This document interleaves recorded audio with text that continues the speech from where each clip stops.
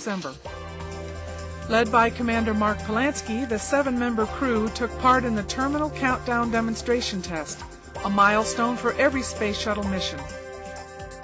As always, the highlight of the 3-day exercise was a full dress rehearsal of the countdown that had both the look and feel of the real thing. On the mock launch day, crew members awakened and sat down together to the typical pre-launch meal before they were helped into their bright orange launch and landing suits. They walked to the awaiting silver Astrovan for the 20-minute ride to Launch Pad 39B, where the White Room's closeout crew strapped them into the orbiter.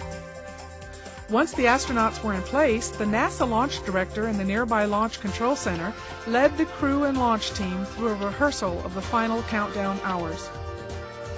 Earlier in the week's activities, the astronauts participated in a slate of training exercises that centered on safety. The crew learned how to escape from the launch pad using slide wire baskets that can whisk them to a nearby bunker in the unlikely event of an emergency at the pad on launch day.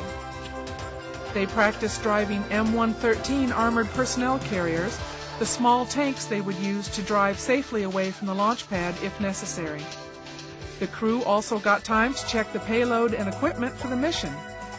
With their training and launch rehearsal completed, the STS-116 astronauts left Kennedy, returning to their home base in Houston to continue training for the real countdown in December.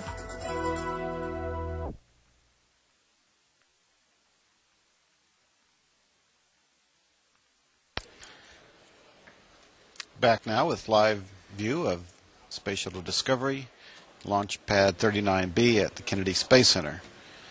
And again, we are currently standing by to receive live TV